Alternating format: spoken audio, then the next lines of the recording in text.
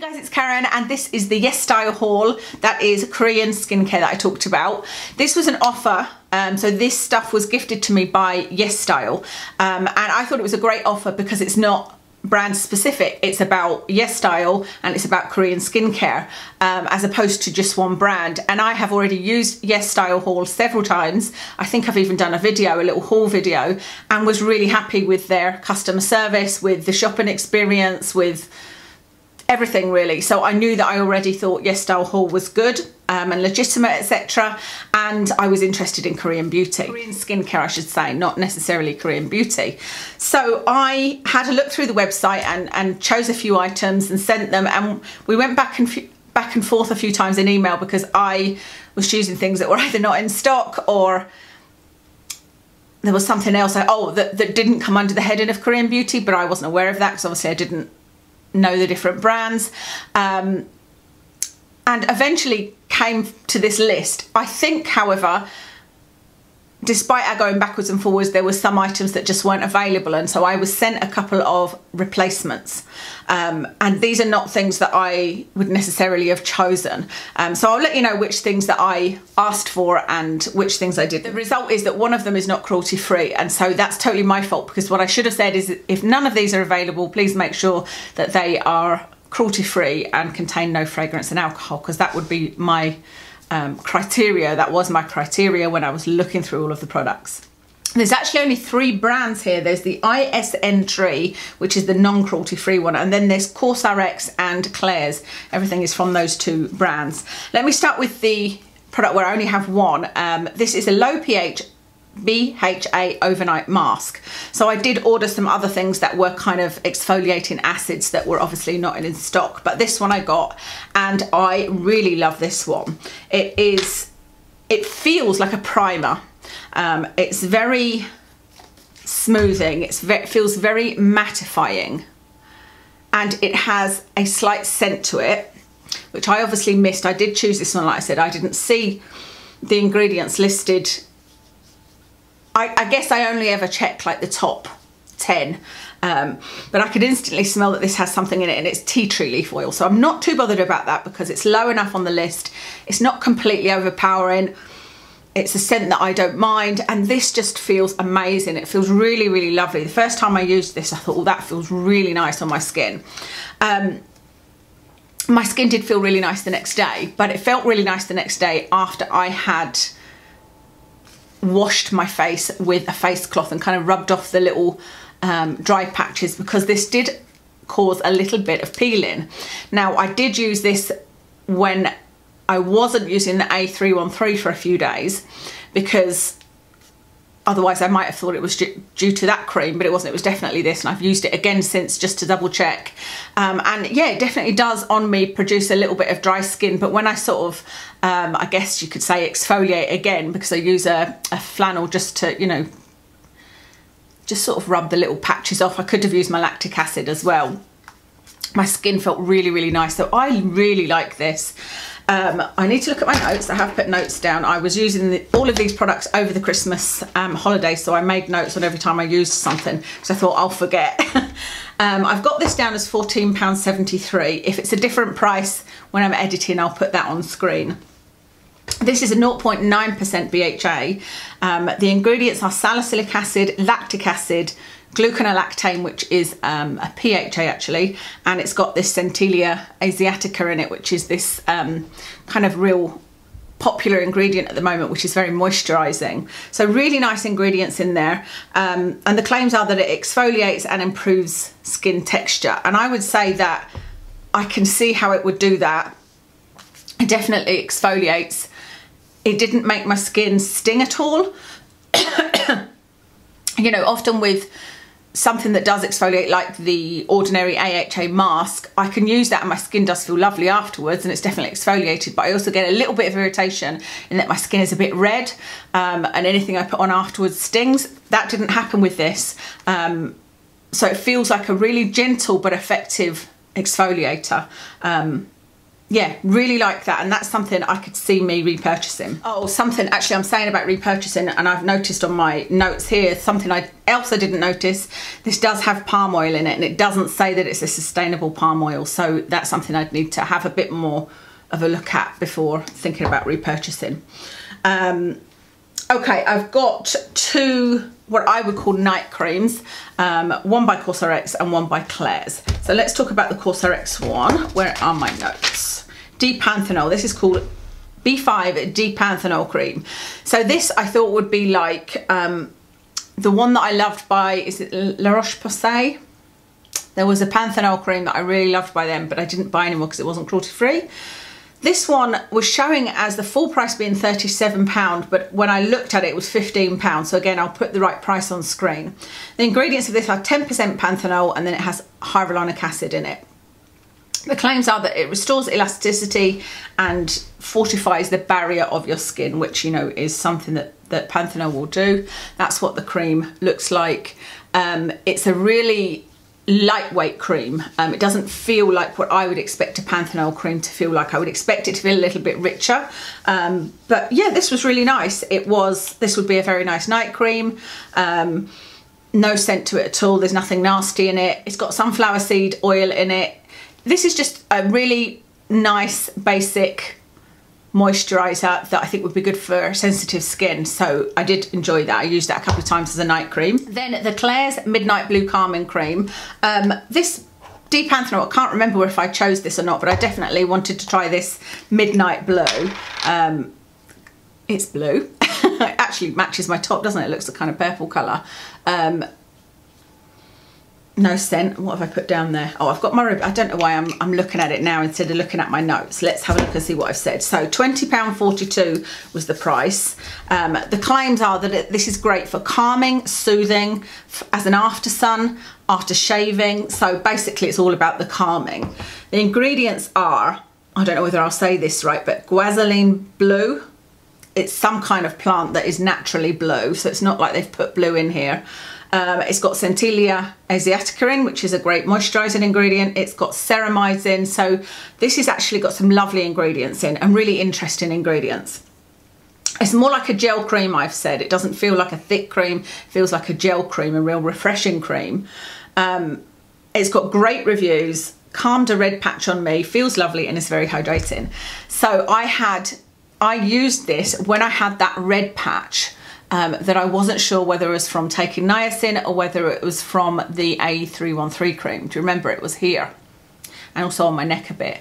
And so I thought, well, let me see what this does. And it almost instantly calmed it. It was very, very calming. So I do think that they live up to their claims with this one. Really lovely and fresh feeling, hydrating. Like I said, when I try these things out, like with this, and with this, I use this as a night cream. When I first try it out, I don't use anything else underneath. So I wouldn't use a hyaluronic acid underneath or any of my oils or anything like that. I want to see how it performs on its own. And this on its own was very hydrating. My skin didn't feel tight. I didn't need anything else underneath this. It was just really nice on its own. So this is another winner and something else that I would definitely consider repurchasing. 3 SPFs, which I'll talk about at the end because they're probably the least successful. But let me talk to you about these 2 toners that I've got. The first one is the ISN Tree, and this is called Green Tea Fresh Toner, and this is the one that is not cruelty free. I haven't put very much about this. I haven't even put the price. My notes say, I'll show you, shall I? Just says meh and not cruelty free, because I used this, you can see I used it quite a few times on a cotton pad, wiped it all over my face, and I just didn't feel anything from it. It actually felt like I wasn't using much. It was really weird. You know, like I saturated a cotton pad, but would wipe it over my face and it almost felt dry. It was like, do I need to use more? You know, and so it's a weird one. It's very watery, but I just didn't get anything from this at all, which I was quite happy about because, like I said, they're not cruelty free. So yeah, this one, not something I'd recommend. It just didn't feel like it did anything for my skin. On to the Claire's one. Where are my notes on this one? I need to look at my notes to find the price. Claire's toner, £16.29. Again, I'll put the price on screen if it's different. And this is Supple Preparation Unscented Toner. It claims to balance pH and prep the skin for other ingredients. The ingredients in this are hyaluronic acid, Centella asiatica, and it's also got copper peptide in it. So the first time I used it, it's very gel-like. You can see it's not, well, I suppose that didn't make it look watery. It is watery, but it's like a very thick water. It's more, like I said, like a gel. And so the first time I used it on a cotton pad, but then I thought, oh, I don't think this is supposed to be used on a cotton pad. Let me try, you know, just dripping it and putting it on my face, which that's the way you're supposed to do it. I think you're supposed to pat it into your skin. But I have since been using it on a cotton pad and I really like this. I think, I didn't imagine I would like a product like this, but it just, I could almost just use this and nothing else. My skin felt lovely. It almost felt like this just plumped it up. Like I said, I felt like I could almost just use this and nothing else. But it's also, despite it being hyaluronic acid, sits really well underneath everything else that I tried it with.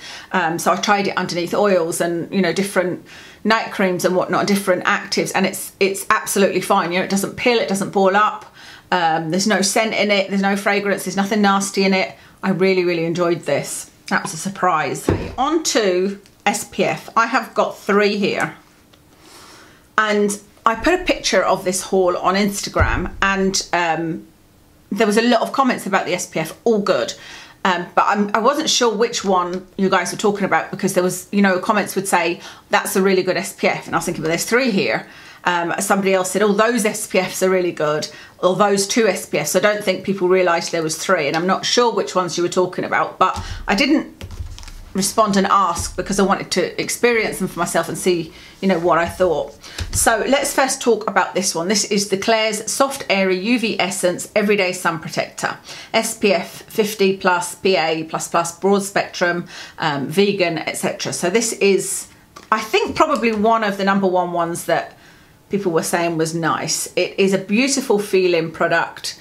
It's again a very light, airy product. I have to say, if I would think of something about Korean skincare, my experience with it so far, it's been that nothing is greasy or thick. It's all very lightweight and gel, and, you know, gel-like, refreshing, that kind of thing.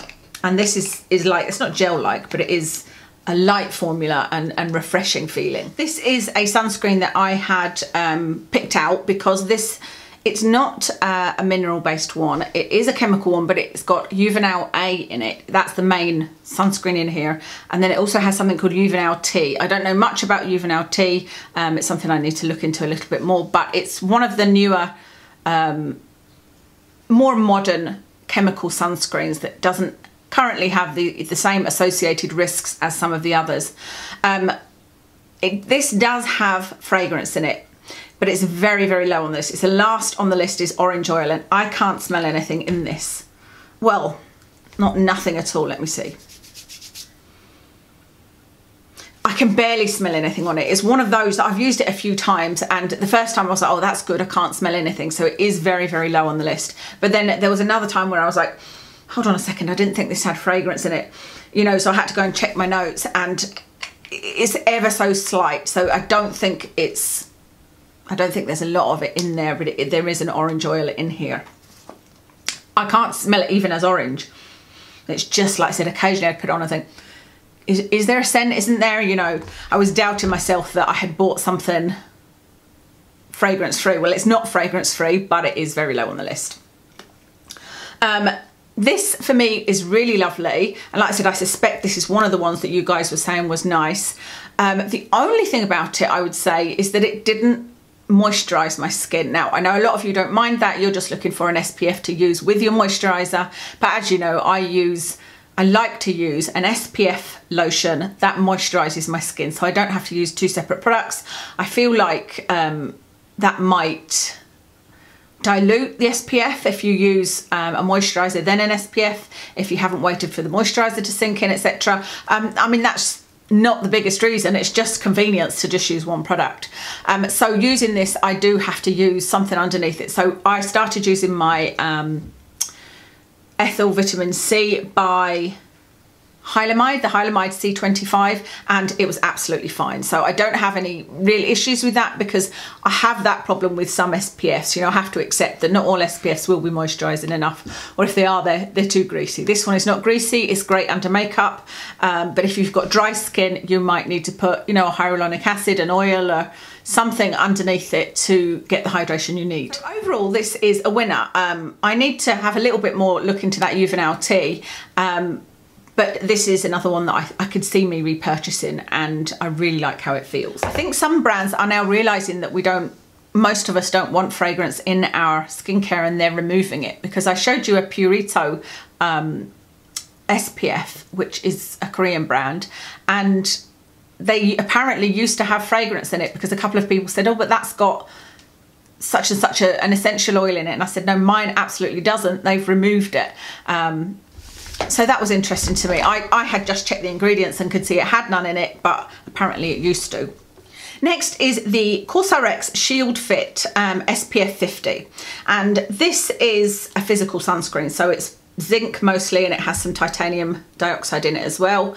You can see that it's a lot more of a thicker formulation, a lot more moisturising than, say, the Claire's one, which is a really light one. And I like the ingredients, and I didn't see anything obvious fragrance wise, but there's some things in there that I don't know. Like there is I think it's a clary oil. I don't know what that is. And then there's pine bark extract, but it does smell quite strong. And I have to say, I don't like the smell. It's a very herbal smell, and I'm not keen on herbal smells. That aside though, it's a lovely feeling SPF. Sits well under makeup despite it being quite moisturising. I don't need anything else underneath it to moisturise. This would be a great one for dry skin, perhaps not sensitive skin with that smell. I don't know, whether that is an irritating fragrance or not. But personally, I just don't like the smell. That's the only thing that would put me off this one. But otherwise, it's really nice. And this one is currently showing as being on sale. Hopefully, it still will be when I get this video up for you. But it was £23.92 and it's currently £9.57. So a really good price for that. The final one is also by Cosrx. So you've got this one, the Shield Fit, the physical sunscreen. This is a chemical sunscreen. This isn't one I chose, and I would generally avoid ones that were chemical based like this, because this is octinoxate, whereas this one is a chemical, but it's the Juvenile A. This is octinoxate, so it's one I would avoid. It doesn't mean that you guys have to avoid it. It doesn't mean that it is dangerous per se. It's just that there are still question marks over whether or not it affects hormones. And I have enough problems with my hormones as it is. I just want to avoid octinoxate if at all possible, and it's quite easy to do that nowadays. There's quite a few products that are good physical sunscreens, or using the more modern Juvenile A type products or Tinasorb. But being as I got it, I did try it, and it was very nice. It's a very nice, again, light formula. It was still quite moisturising though. It didn't make my skin feel tight. It sat well under makeup. There's nothing else horrible in there. There's a slight scent to it, but nothing that I particularly noticed when I was putting it on my face.